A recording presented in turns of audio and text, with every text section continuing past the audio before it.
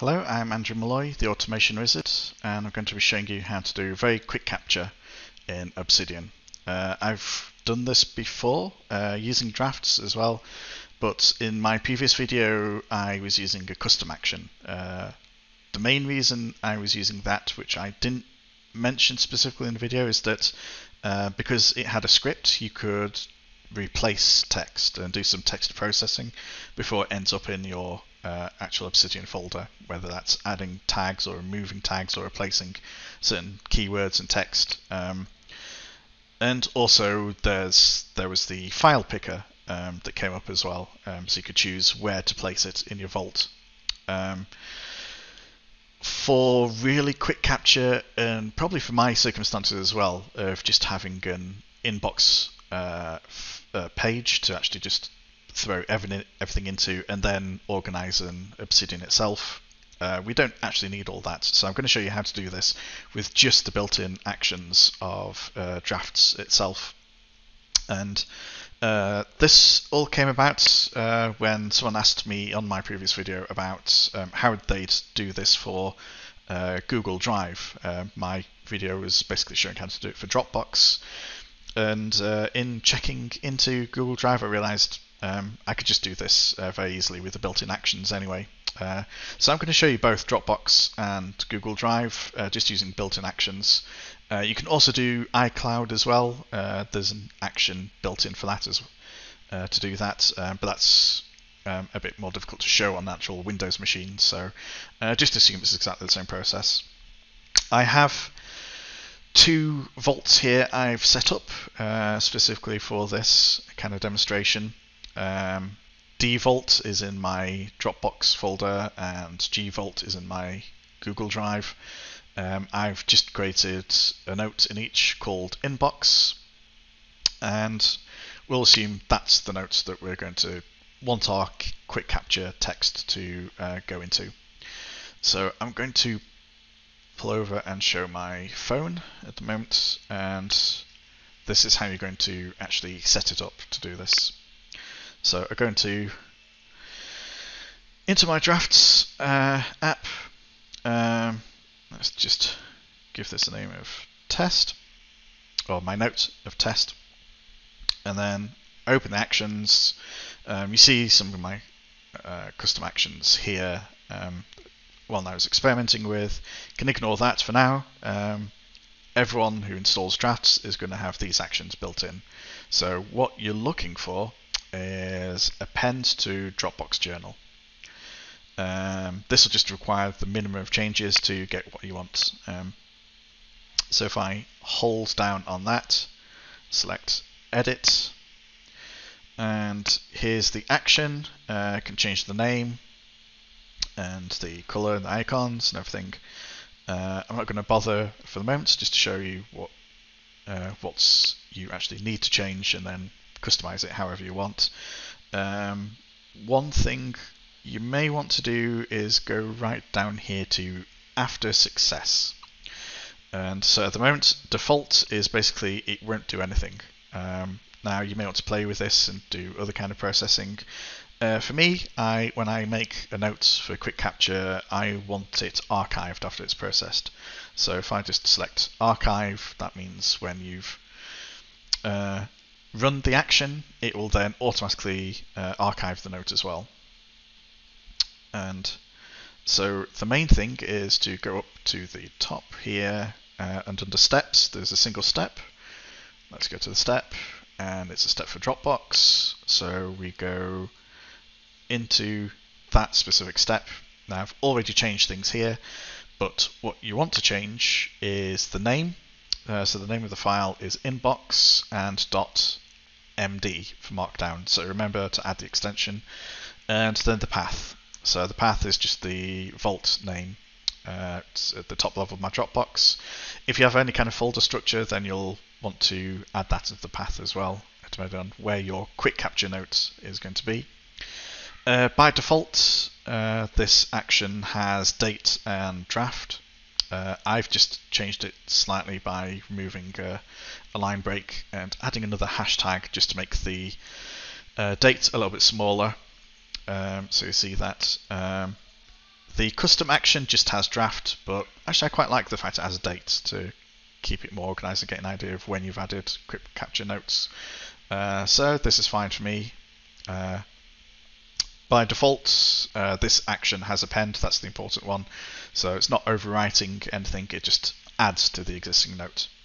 So I'm just going to save and exit this, and I'll click on the append to Dropbox journal, and hopefully this test will appear with the date once it succeeds. And you can see it's blanked out on the phone because it's now archived, and opened a new note. And over here you can already see it's in the vault. So we've got the date here in Markdown and the actual text, and that's it. That's all you need to do, and you can reuse the action again and again. So if I just do another one on the phone,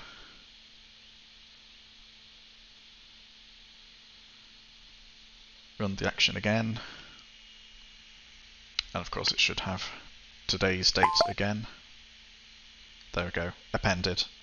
Great. So basically, if you want to do this, I'll do another test note, but this time for Google. So if you scroll down a bit further, this should be in the default order that everyone has when they first use drafts. So we have a similar one here, append to Google Drive journal.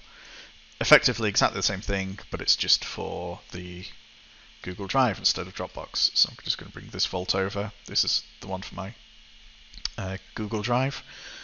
And so I'm just going to edit this. I've not edited this one at all, so you can see what you actually do need to edit. Scroll down, change this to archive as well. Go into the actual step, and this is how it appears by default, and this is actually the same settings as the Dropbox version by default, mostly. So we want to get rid of this and name it inbox.md. Always remember the extension for Markdown. And then the path, in this case, it's in the root, so we'll see if this works. gvault, just put in the forward slashes. gvault. Not 100% sure the.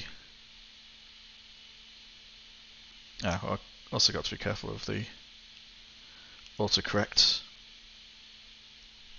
real world issue, so it's worth seeing that, I guess. Make sure it is gvault, and the end forward slash, I'm not 100% sure it's actually needed or not, but put it in there anyway just in case it seems to work with it. And I'll leave it as it is this way, with big space, line break, and the hashtag. I would change that because it will look odd, because the next time you append something it's going to be right up against the previous note. The line breaks are going to be odd. You probably want an end line break in here, but you'll see how it works. If it doesn't appear straight away, I may need to close this vault. That's the only reason.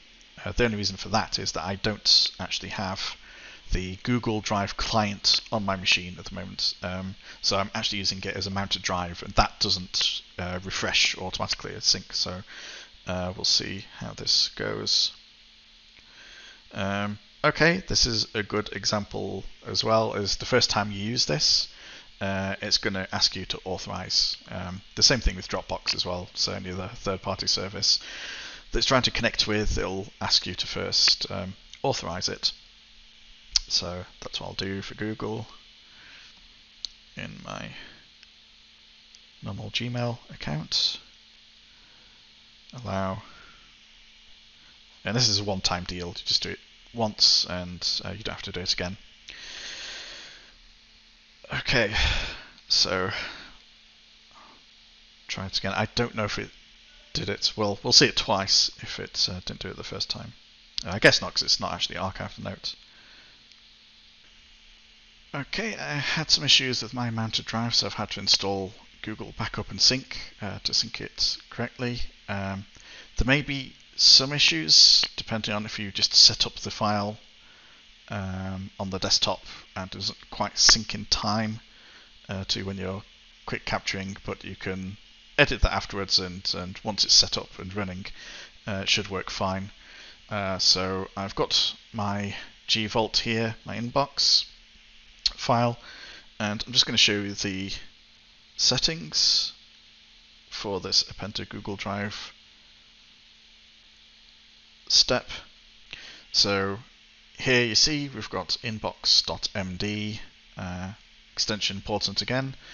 Notice what's different compared to Dropbox is for Google there's no leading forward/ or backslash, and nothing at the end. Only put something in the end if there is an end / if there is an actual folder, subfolder.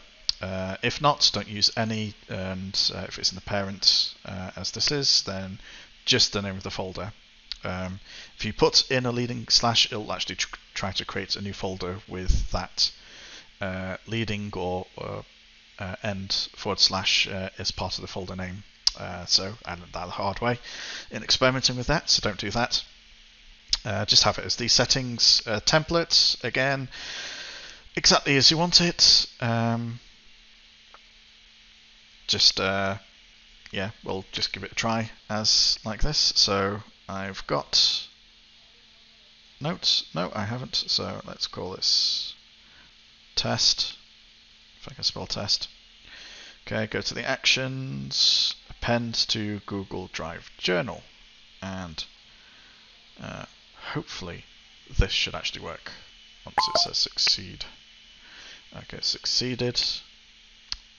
And yeah, this is what happens if you have an empty file to begin with. It kind of doesn't know how to append it. So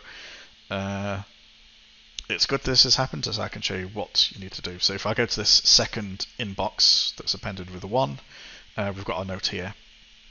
So once this happens, don't worry about it. What I'm going to do is delete the original file. This seems to only happen when you're first doing it with an empty file. And it is saved, so it's just something odd going on with the Google Sync, but it's worth knowing. So I'm just going to delete the original file. Delete, and then I'm just going to rename this back to inbox. Okay, and I'm just going to make sure it's synced.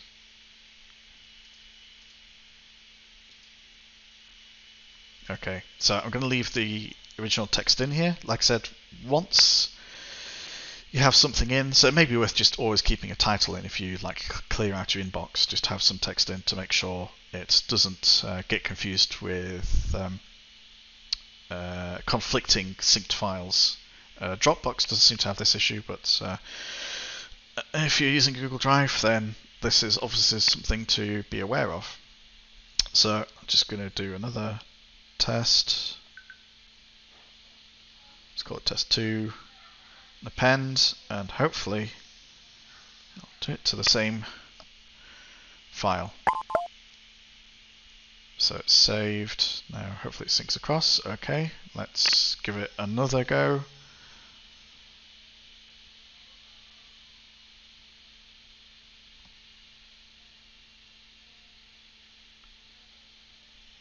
Make sure it's definitely saving to the same file.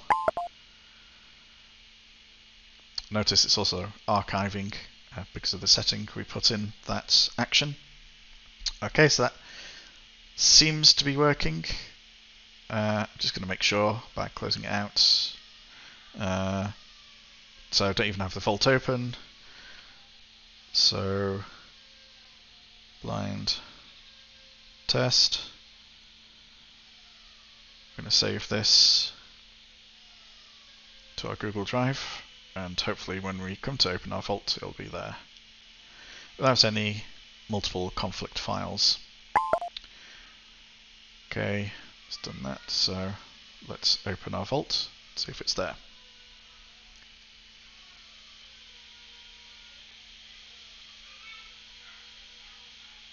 and here we have it in our inbox. So once you get set up, then Dropbox or Google Drive, for using drafts, and I highly recommend drafts for quick capture on phone and even Apple Watch if you have one. Just add it and send to whatever third-party syncing service you have. I don't think there's a way to do it with Obsidian's own syncing at the moment. There's no way to access that. Maybe that'll come once they open the API. But they do have in drafts append to iCloud journals. I've not tested this, but I assume it should work in a very similar fashion, have the same kind of settings of just file name and path if you're using iCloud, and should do the same thing. So that's how you kind of very quickly capture just using built-in actions and drafts. Just have to edit the file name and path as long as you have set up a quick capture or inbox file in drafts. And I'll see you in the next video.